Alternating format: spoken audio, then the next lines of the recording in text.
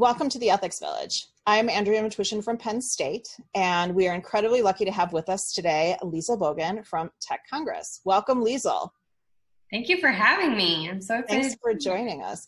So I'm going to not talk at all after this, but if you wouldn't mind just telling us a little bit about yourself, how you got involved with tech policy, some of the exciting jobs you've had, and what you've learned from them, and how someone who's interested in following in your footsteps might be able to also get involved in tech policy work. And then after that, I look forward to your talk. Great, thank you so much. Well, I have been working in technology for quite a while, but I didn't start there. My original intent was to do more global affairs, foreign policy work, and I did some of that, but I began working in new media technologies out of grad school, and then I was able to do a research fellowship at Stanford University, originally on international institutions, but then I began work on cybersecurity through that research, and we did a number of projects related to cybersecurity and technology. And then at the same time, when former Secretary of State Condoleezza Rice was coming out of office, she hired me to start with her a new consulting firm. And it was a boutique consulting firm, and it had technology clients from the Silicon Valley and large international banks and other organizations that needed help navigating complex challenges in emerging markets all over the world. So I was able to combine some of my economics background with this new technology expertise that I had to help do strategies for clients. At the same time, I was doing research at Stanford in a number of areas, particularly focused on cybersecurity. And then after that, I went to a tech company for a bit, and from there, I went back to Stanford. I was doing a lot of tech policy advising from that perspective, because I had worked with senior government officials, because the consulting firm was with former National Security Advisor Steve Hadley and former Secretary of Defense Robert Gates, and so the firm was Rice Hadley Gates.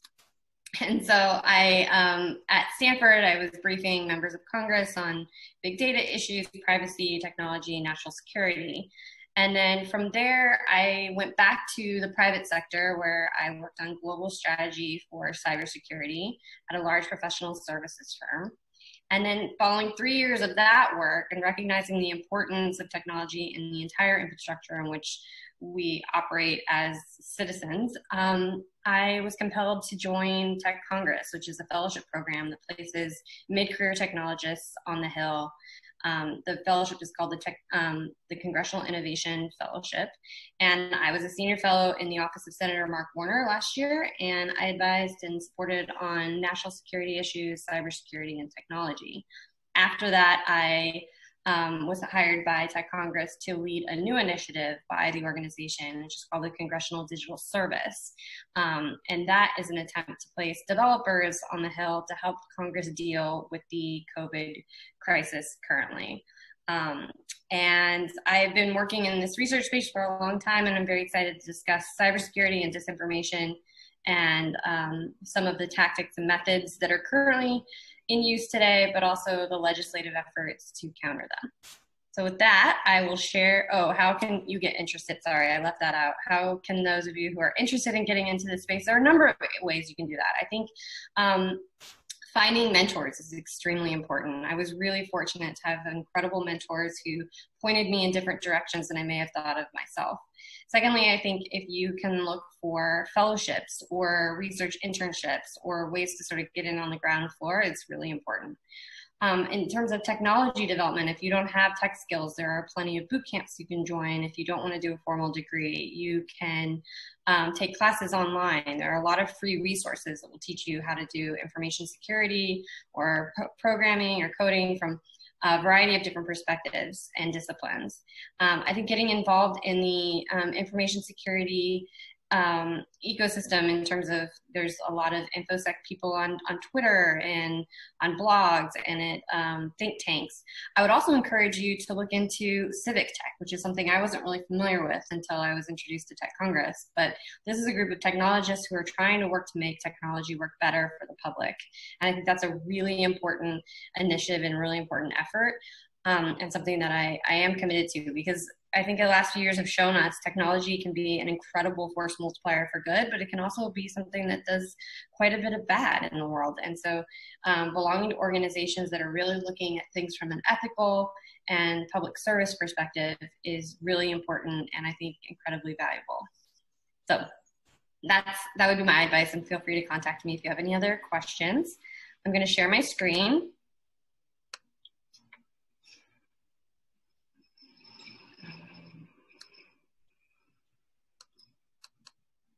So we're going to talk about disinformation and security. These are obviously two different disciplines, but I'm going to talk about how they intersect and then what we do with them from a legislative perspective. I'll briefly give you a history of disinformation, some of the methods and tactics that are used, why I think we should take a more of a security versus a content approach to the problem, some of the global regulatory efforts that are in use today, and then what the US regulatory approach to methods and tactics is currently. So the history of disinformation is very old. It goes back into the 1800s. Russia had monitored all internal and external communications, including those clear way back until they were in the czars. In the 19th century, Russia, the Ministry of Internal Affairs had a cryptanalytic division that analyzes encrypted, potentially anti-czarist communications using code books that were purchased on the black market. This sort of dark information market existed, not just in Russia, but elsewhere, but they were quite good at organizing it. Tsar Alexander I gave credit to a Russian cryptanalyst for the defeat of Napoleon way back in 1812. Although by the early 1900s, Russian cryptography was far superior to any other world power, some of their disinformation tactics developed by the Russians after World War II were then gleaned from Russia by the German military, and the German military had a division that was dedicated to creating false military plans that were intended to confuse the enemy. So some people will trace disinformation efforts to Nazi Germany. The Russian word for disinformation includes all deception, including except for camouflage. They made an exception for camouflage, but it meant any type of deception, and it quickly became part of their military operations with the intent to confuse and pollute the opinion-making process in the West. Many Russians believe that the dissolution of the Soviet Union was due to a deliberate information attack perpetrated by the West. And Timothy L. Thomas notes that Russians perceive the Cold War as a war of information in which the West conquered the Soviet Union. So there's this deep sense that information had been weaponized against them, and it was fair play to weaponize it back against the West. So there are different concepts that we'll be talking about today, and they exist within fairly distinct domains that all sort of have overlapping Venn diagrams, although my Venn diagram isn't quite overlapping. But those involve information influence operations, which are often confused with disinformation. That is the state-sponsored collection of tactical information about an adversary, as well as the dissemination of propaganda in pursuit of a competitive advantage over an opponent. So it's very systematic and very strategic. Disinformation is deliberate, usually state-sponsored false information used to mislead and deceive. Cybersecurity is a completely different, separate domain, and that is the domain of security that protects networks, devices, and data, as many of you know. But there's also this sort of subset that has become a big part of this discipline, which is what I think Herblin and others have called cyber-enabled disinformation. And that's using digitized methods to spread deliberate false information intended to deceive. Some of the regulations and authorities that govern these domains are Title 50 of the NDAA, which proposed international standards to US federal regulations. And then there are several other authorities that guide information operations in the intelligence community, throughout international law, within the State Department that they rely on, and a number of other executive agencies. We're just going to discuss the global anti-disinformation and US anti-disinformation regulatory efforts, not sort of the broader frameworks which exist. So this brief history of Russian and Soviet disinformation: in the 1920s and 1930s, the Soviets created an enormous influence and intelligence apparatus across the globe. They were poor, they were relatively weak during that time, but they built these organizations, some of which were overt, some of which were covert, throughout the world, that were able to challenge all the major powers of Europe, and that the United States and most, without the knowledge of the United States and most of Europe. They used this apparatus, it was called, to accomplish a lot in the 1970s and 1980s. They were nearly able to split Europe and split NATO in Europe in the 1980s. And they began those efforts in the last year of the Carter administration and continued those efforts into the Reagan years. When communication information was digitized, Russia's functional approach to monitoring and manipulating information didn't change. It actually just accelerated it and made it faster and more efficient.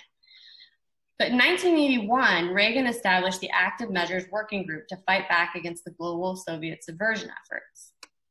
This was a really enlightened approach to take. The Active Measures Working Group was created as an interagency working group. So it was chaired by the State Department, but it included representatives from what was then called the U.S. Information Agency. We don't have one anymore, but I actually think it was quite an important institution.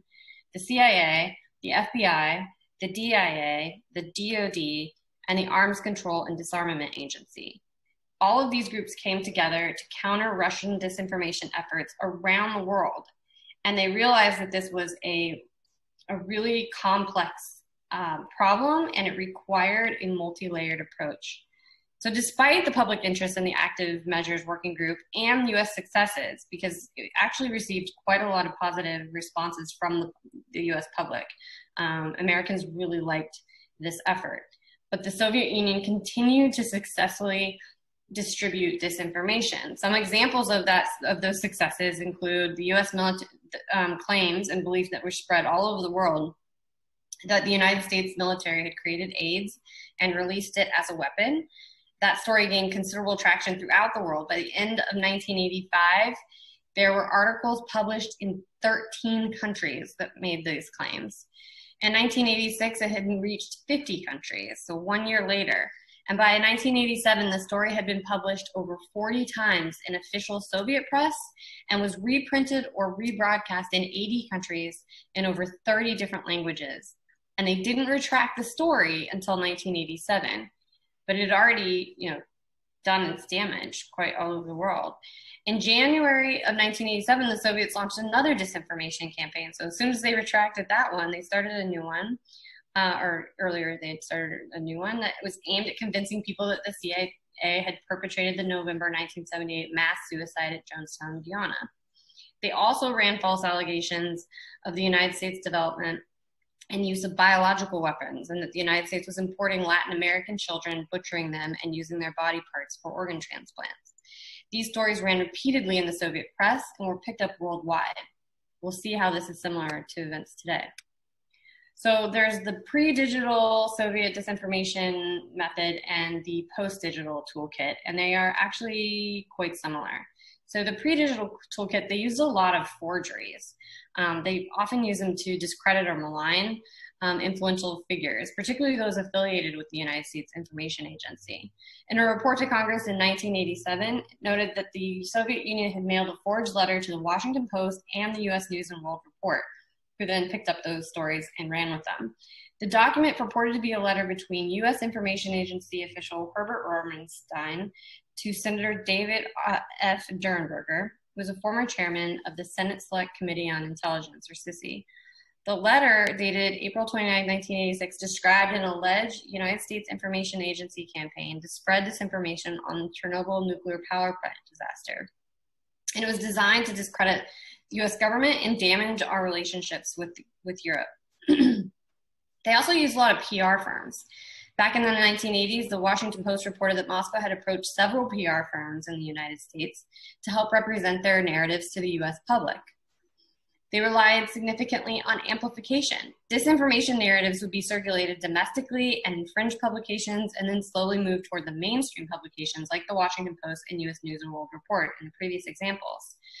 there was a lot of media manipulation, the cultivation of reporters, getting reporters to pick up stories, investigate, and report on them.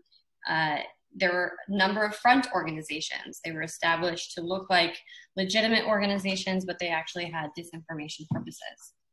Then there's the post-digital toolkit, which is actually very similar. Again, they're utilizing amplification, PR firms, forgeries, media manipulation, and front organizations. As you can see, this clip is from Twitter, and it was when the Russian Ministry of Foreign Affairs is accusing White Helmet's worker of being an agent of Britain's MI6. And they continued to perpetuate this false information and actually did quite a lot of damage to him. This has some contemporary references. So coronavirus and COVID-19, some recent examples related to a Chinese government official starting to circulate the narrative that the United States military brought the epidemic to Wuhan, despite that being debunked by a number of other sources. Reuters reported on disinformation campaigns by Russian state media and pro-Kremlin outlets regarding COVID-19. And they really pointed out that the aim of the Kremlin was to aggravate public health crisis in Western countries, in line with the Kremlin's broader strategy of attempting to subvert European societies. Again, has a long history of this. We also saw other disinformation on platforms like Twitter. This is an example of the Chinese Communist Party capitalizing on the real rise in racism against Asian Americans in the US. Apparently there were a lot of videos of Asian Americans saying that there was a Chinese American brigade had to be formed because violent white riots were attacking Chinese Americans in Los Angeles. This was proven false, although obviously there is quite a bit of racism being directed toward Asian Americans, unfortunately. Computational influence and digital disinformation. So what do we mean by that? It's kind of a word salad. So it's obviously not just Russia. Every state actor gets involved in this type of information operations. It's Russia, China, India, Iran, Pakistan, Saudi Arabia, and Venezuela have all been identified by social media platforms as being engaged in these methods targeted at other states. And they're not just doing it to the US, they do it to each other. You know, it's a global effort.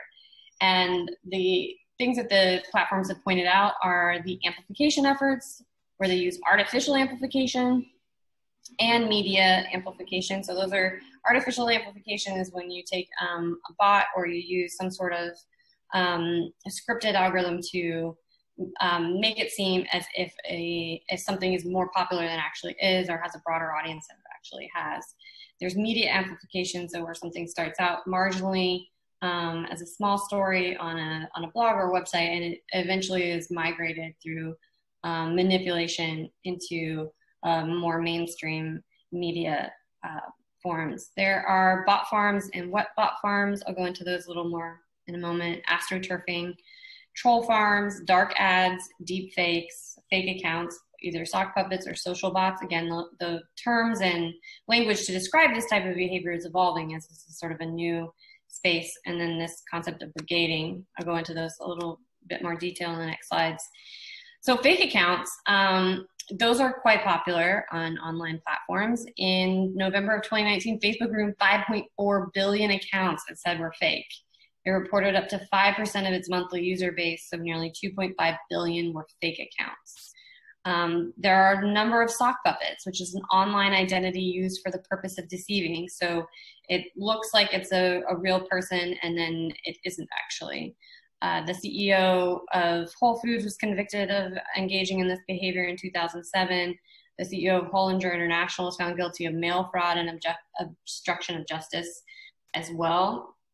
The social bots are sometimes described as algorithmic software programs designed to interact with humans. So like chat bots, but in this case, they often have more autonomy.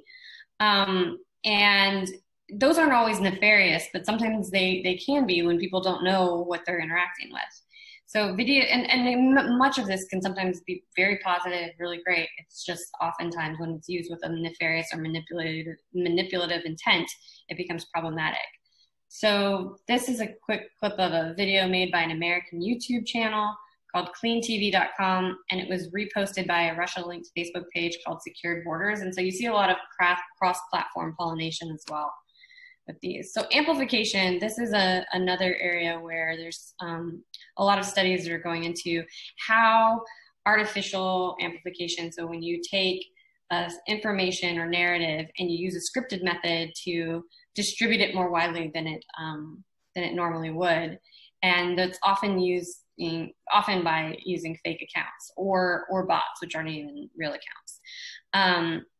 There's media or platform amplification, like I discussed before, where it migrates from fringe platforms to mainstream media platforms. An example of amplification having really dire consequences is the case of Facebook in Burma. And so the Rohingya Muslims in Burma, Myanmar, were driven out of the country. They were raped and slaughtered by the military in a genocide that was orchestrated through artificial amplification of disinformation. So it was, and some of it was done by the military. They were creating fake accounts, spreading false information about the Rohingya, and Facebook wasn't able to shut that down before many of them had been slaughtered. Bot farms and wet bot farms. Those are they're entities that are created by scripted behavior that enable machines to do rote operations to upvote or download music or videos or products online, or to otherwise automatically create the false impression of popularity or the false impression of an audience that may not actually exist. Wet bot farms are people who engage in similar rote operations to accomplish a task, like upvoting music or downloading videos. So it's not a script that's running, it's an actual person that's following directions. And those two play a particularly destructive role when used to falsely amplify messages that are destructive, but it's also a false form of approval. So you may purchase a product on Amazon thinking that it has X numbers of positive reviews, when many of those reviews might not actually be positive, or a piece of music may seem incredibly popular, but like here's an example. Hopefully it plays. So these are all cell phones that are playing music, or they're downloading apps, or they're uploading music. But as you can see, that these aren't actual people connected to those. It's a bunch of cell phones that are doing it with a scripted behavior that's connected to all of them. So troll farms and brigading. You can use bot farms, but you can also use sock puppets, which is a sort of new term, but Oxford researchers called fake armies of fake online influencers manufactured consensus. So that's when it looks like a ton of people agree or think one thing about something, but it's actually not a ton of people. It's a fake army of influencers. Troll farms usually refer to state-sponsored anonymous accounts or sock puppets, or bots that engage in biased commentary. Brigading, that's when they identify a target and gang up on them, or that attempt to drown out online commentary by sheer volume through harassment or other methods. And brigading is an online harassment technique. There's vote brigading as well. It's a massively coordinated online voting, either with scores or approval ratings, and it creates a false impression of approval where there maybe isn't such an impression. And it's often tied to what people call perception hacking. So there's astroturfing as well. This was a term coined in 1985 by Senator Lloyd Bentsen of Texas, and it occurs both online and offline. It's a political activity designed to appear as if it's unsolicited or autonomous political engagement. So people will be paid to express their opinions, paid to show up at a town hall, paid to create the impression of an organic grassroots effort when in fact it's not that. Several American corporations and political campaigns have engaged in astroturfing, and it's often difficult from an intellectual, academic, or practical perspective to distinguish it from certain types of advertising. there is this concept called dark ads. And what it is are precisely targeted ads that don't show up on a user's timeline or feed organically. Facebook invented them, but all platforms use them. So following Cambridge Analytica and blowback from the platform's role in the Brexit campaign, Facebook and Twitter developed an ad transparency tool that allows all ads run on the platform to be visible. Targeted online advertising, algorithmic bias, and discrimination are highly problematic. And we have examples of these. They'll create a psychographic profile of someone. So if you see here in this slide, you can drill down the specific type of consumer that you want to advertise to, or political participant that you want to target by saying a French and English speaking woman, between the ages of 31 and 56, located in a 10-mile radius of Boston, Massachusetts, who works either from home or from a small office in the retail production industry. I mean, if you look through this drills down to their fit moms and green moms. They have great grade school kids. They live in a condo, down to the exact square feet of that condo, what they enjoy doing for their activities.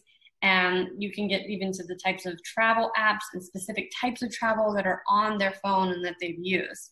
And this is a level of specificity that a lot of consumers aren't aware is being used against them to target ads to them. There's this other concept of deep fakes, shallow fakes. So deep fakes use artificial intelligence or fake videos or photos of real people, and it often uses neural network AI. There are three types: generative adversarial networks, GANs, autoencoders, and VAEs, variational autoencoders. Google's DeepMind showed that the VAE could outperform GANs on face generation. Variational autoencoders are capable of both compressing data like an autoencoder and synthesizing data like a GAN. However, GANs generate data in fine granular detail, and images created by VAEs tend to be more blurred. Shallow fakes are doctored videos that are less dramatic, like the Speaker Pelosi video. And what researchers have been telling us is that a lot of the time, what the hardest part about deepfakes actually often isn't the images, but the voices and the sounds, and getting those to mimic the actual intonations. Here's an example of a deep fake. At the beginning, before anything, you get together and you read through the script. And so it's like, all these heavyweights, like, Ben Stiller, Jack Black, Robert Downey Jr., everybody. And at the end is like me, like, hey, happy to be here, guys. And some other supporting guys. And then Tom Cruise walks in, and even those guys are like, whoa, and he's super stoked to be there. Just like, yeah, oh, he's like, wow. He's just immediately excited when he walks into a room. And so he comes over and he sits next to me, and I think he had been briefed on some of the supporting guys, but he was like trying to place me, So he sat down next to me. He's like,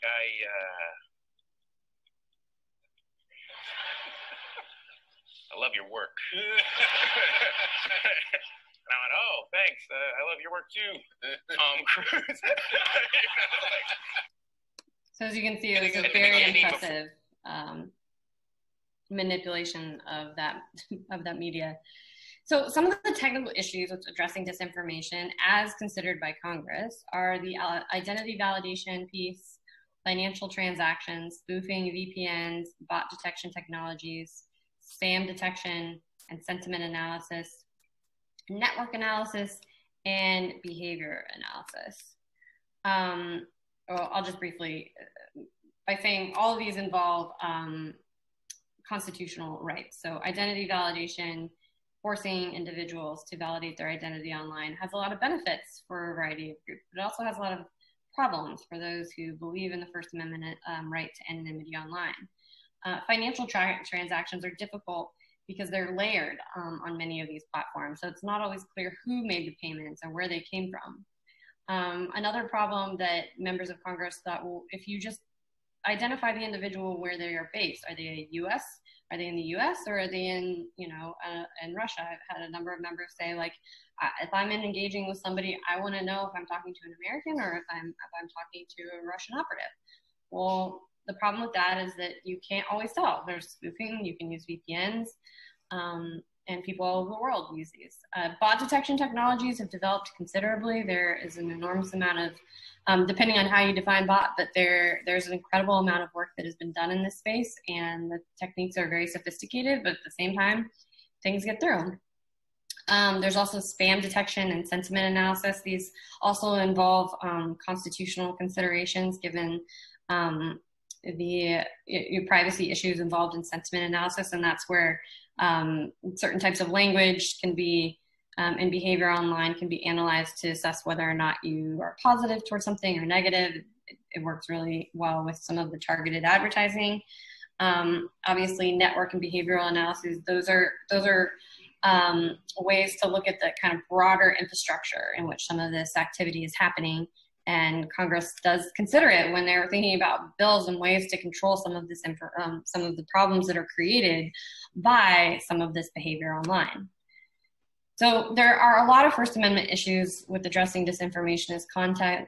And so I think going after the content on these platforms is never the right approach. Doing a content neutral approach is always best if possible, because of the First Amendment. So the First Amendment issues involved in regulating disinformation online include the right of the users, but also includes the right of the companies. And it protects, the First Amendment protects anonymity. It protects against compelled speech. The government can't make you say anything. So often companies will fight disclosure laws that are often well-intended efforts at transparency, but because the government can't compel you to speak about something, they'll fight it. SCOTUS has historically allowed greater regulation of commercial speech, but since the 70s, it has been increasingly protective of commercial speech, which has been an interesting development. And SCOTUS, the Supreme Court of the United States, has sometimes upheld laws that regulate speech if it's part of a larger regulatory scheme focused on conduct and only incidentally burdens speech. It's also allowed regulation of speech in a commercial context if there's a reasonable government interest in compelling factual and uncontroversial information. So I say that addressing disinformation is a security rather than a content problem. So over the history of cybersecurity and infrastructure security, we've developed this perimeterless security. So organizations realize that traditional perimeters for information security, like firewalls, signature-based anti-malware, those approaches were becoming less effective, particularly as we have a more mobile workforce. So traditional cybersecurity defenses leave organizations vulnerable to what many call the Maginot Line problem. And the Maginot Line was a military work of genius. It was this wall that was supposed to surround France, and everyone thought that it was impenetrable, but the bottom piece was supposed to be this forest that nobody could get through, but the Germans just went around the wall. And in many cases, organizations would design their cybersecurity infrastructure in such a way that they had, well, we have the best firewalls, we have the best security, and then an adversary would just go around it or move laterally within it.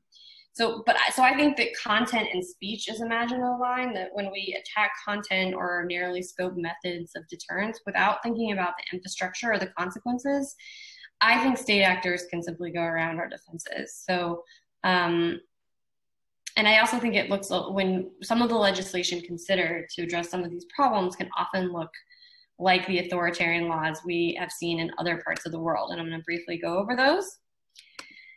So global regulation of disinformation, there are 54 countries that have introduced legislation to address disinformation online. 16 of them have enacted or introduced some form of fake news or misinformation laws.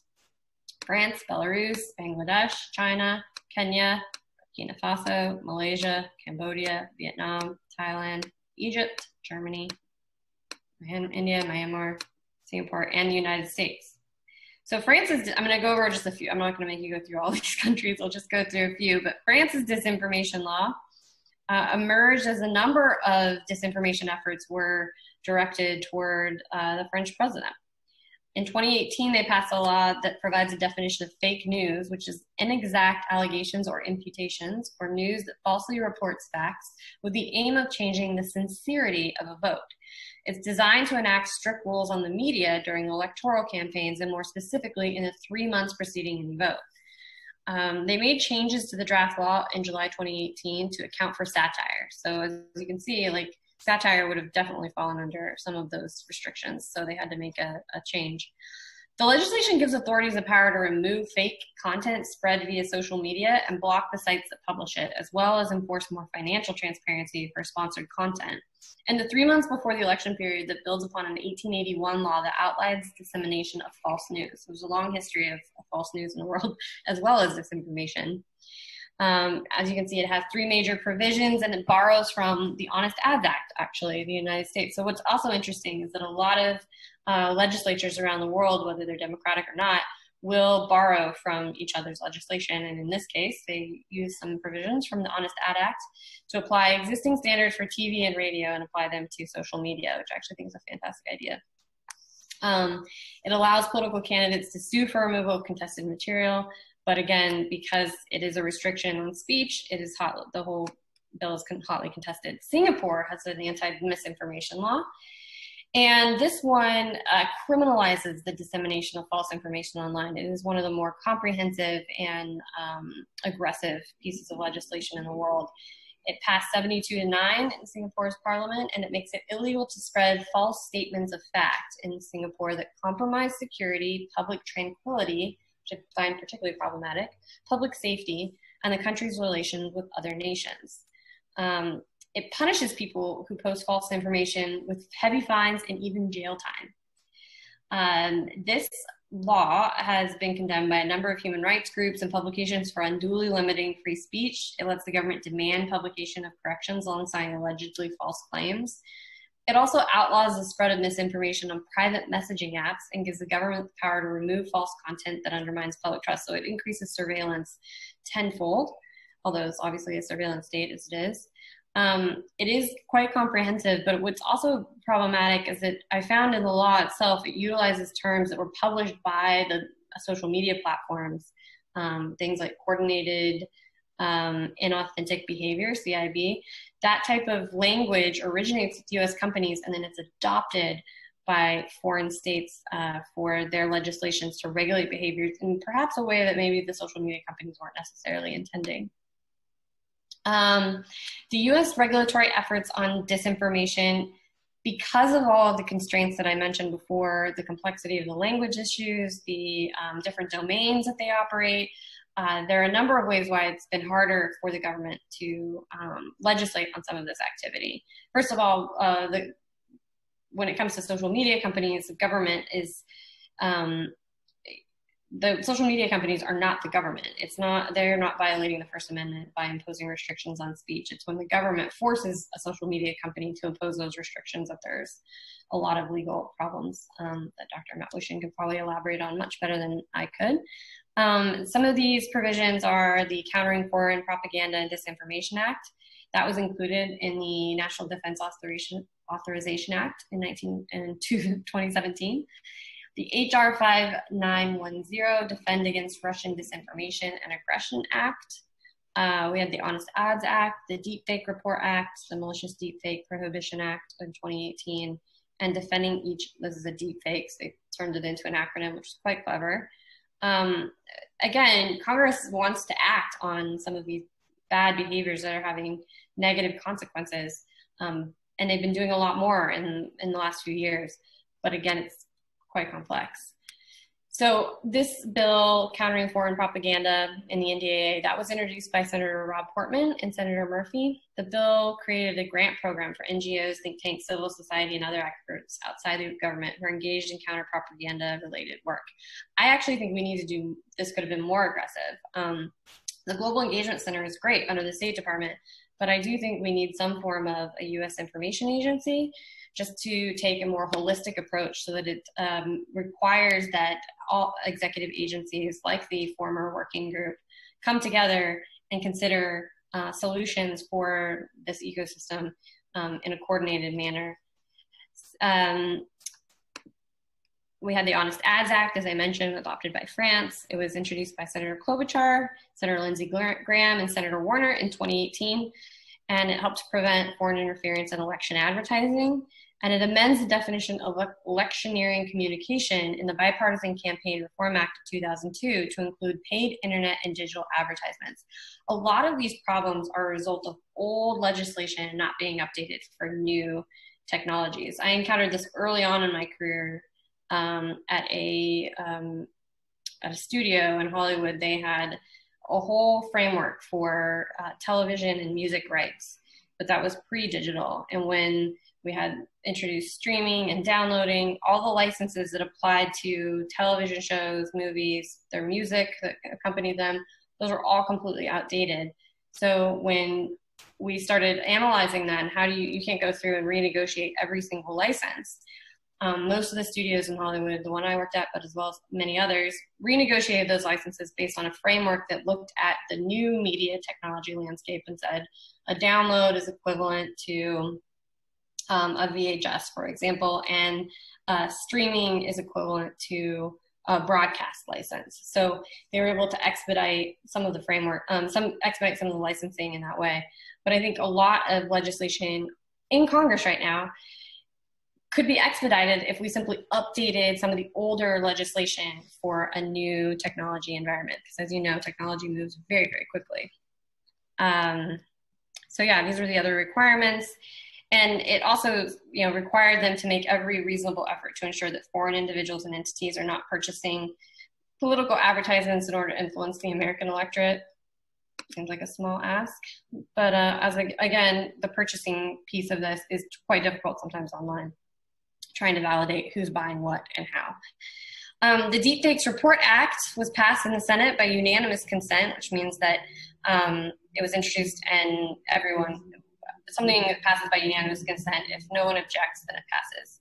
And it was passed by Senator Portman, Schatz, Joni Ernst, Martin, Heinrich, Senator Gardner, Senator Peters, Senator Rounds, and Senator Hassan.